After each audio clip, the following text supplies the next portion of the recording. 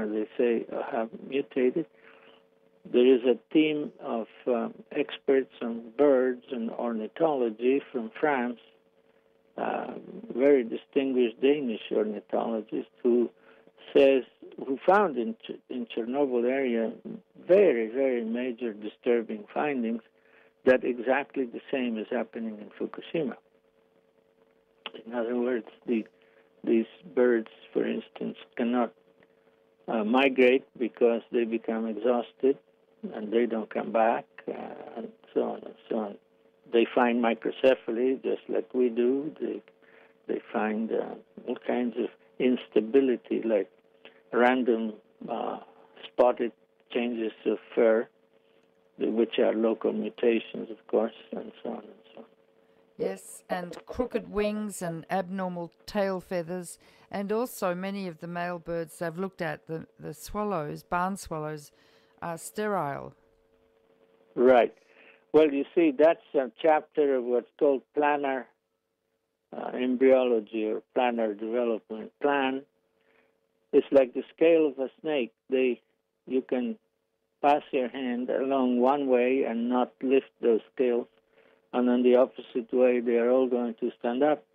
The same with the hair. You can pet an animal along the slant of the hair or against it. That is a program, and this planar way gets disturbed. So you have whorls in the wrong place, like some children with microcephaly will have whorls in the wrong spot. And there'll be a whorl in the middle of the head or on the side, and we're accustomed to see only one in the upper posterior top of the head and so on. So there are all kinds of indicators of instability, among others, asymmetry. In other words, left and right are not identical twins, but they're very asymmetric, and so on and so on. There are many ways to look at these questions, but only a limited lifespan and resources. And what about the disproportion when a population is irradiated? There are fewer females born than predicted. Normally, many more females are born than males in the human population, but in an irradiated population, that proportion changes. Is that true? Well, of course. I don't know if it's true. Okay. It's called the male-female ratio. Normally, it's 1.07. That is, there is 0.7 or 7% more females than males at birth. That proportion, as you go backwards, changes. And nobody knows the proportion at conception. Then there are dogmas that say you lose more boys, so slowly the proportion of girls increases. Well, we know boys' mortality is way higher than the females. One of the, let's say, curiosities is stuttering. The stuttering has one of the strongest male-female disproportion. Boys stutter. If you find a girl that stutters, let me know. Okay, now that is a sign of, let's say, disharmony, okay, or the inability to integrate. But in any event, we study male-female proportion very much, and the female preponderance is dramatic among the neural tube defects, more in anencephaly than spina bifida. So the more you go toward the head, the more females, which may mean more males disappeared. Second, we have more females with microcephaly. Nobody in the literature knows the proportion of male-female. I don't know why, but it's not in the literature. Maybe that's new or maybe that's everywhere, but I cannot find supporting evidence anywhere else. But there it is. We have more females, just like neural tube defects. And there are virtually only females with conjoined twins. Oh, that's interesting. And then there are virtually only females with teratomas. That's interesting too. Right. So we have an independent track saying these things have something in common. And one of those things in common is female prevalence. And that is pointing out to perhaps one common mechanism. If not the cause, maybe the mechanism. Mm. And this is how epidemiology works. Now, in contrast, there is a sharp predominance of males that have the omphalocele, the open belly. Mm. Not so if they also have an open spine. If they have an open belly and spine, there is prevalence of females again. Now, there are 2 X chromosomes in females. Boys have 1.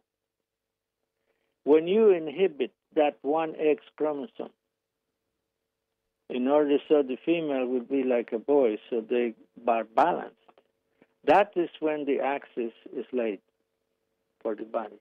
Mm. So abnormal inhibition of 1 X chromosome or delayed inhibition of 1 X chromosome may be actually the cause for twinning. Mm. And therefore of conjoined twins, and therefore of teratomas.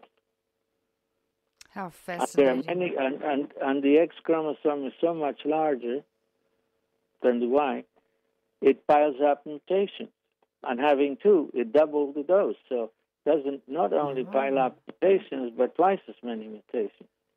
And therefore that may make the female brittle. But the facts are not there. How So we have a choice, genetic theory or medical fact. Yeah. And we choose medical fact. This has been absolutely fascinating, and it takes me back to my first year in medical school in 1956 when we had an embryology lecturer called Dudley Packer. We used to call him Cuddly Dudley, and he used to lean on the blackboard and draw the embryo and the divisions and the neural tubes and et cetera, and I'm reminded as we talk about my first introduction to embryology, but the discussion today has been absolutely fascinating, and it has huge implications upon the Nuclear Regulatory Commission and the ICRP and all the other, the IAEA, all of these huge United Nations organizations which determine how much radiation the human being can receive, and none of this information or data is taken into their extrapolations and their standards that they set, is it? But there is not much data. You see, one of the nice things is to be able to say, well, here is somebody did this, that, or the other. And it is very difficult to say nicely and convincingly, nobody did that. Mm. And it's obvious that it should have been done. Yeah. We started doing this in the year 2000. The accident of Chernobyl was in 1986. Yeah. It's 14 years later. Mm. Things ought to start before the accident. Yes. So congenital malformation monitoring is a security blanket for all societies. Mm. For instance, we had here the BP disaster. It's a horrible disaster. But the most common source of radiation in society is not the pollution of nuclear power plants. It is coal-burning power plants. When we dig up Mother Earth and dig up her entrails and bring it up to the surface, we don't bring coal, we bring everything else with it. Mercury, mainly, and radioactivity. When the power plant ends up burning that coal, not only does it pollute the air, but and with mercury included, but also there is radioactivity in it. And one of the most radioactive dumping wastes is that ash. Well, oil is the same thing. There is no oil without some mercury and some radioactivity. So we had enormous quantities of oil spilled up that is picked up by organisms and recycled and concentrated, and each one who eats one, that eats one, and each one that eats concentrates more and more and more and more until the pregnant woman decides to have a good dinner on some kind of a marine product.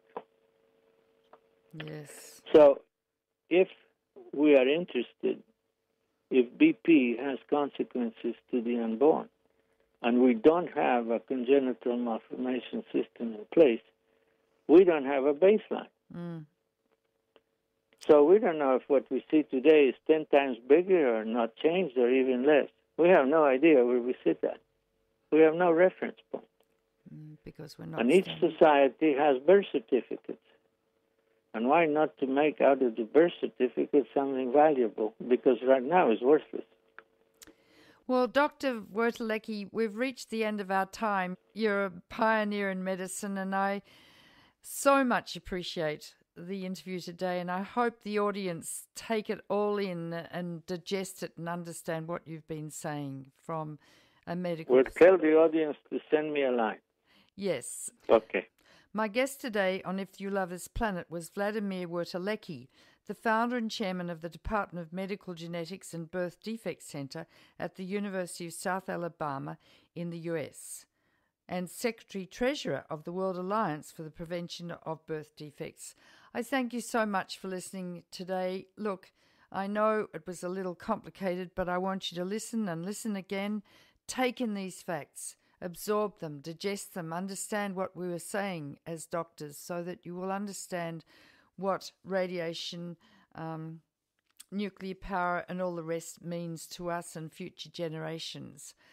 You can go to the website ifyoulovethisplanet.org and download this program if you've just caught it on the radio, and listen again and get all your friends to listen. If you'd like to contribute to the programs, we'd be very grateful. There's a donate button on the website. And we'll be back with you again next week for another wonderful program. Bye for now.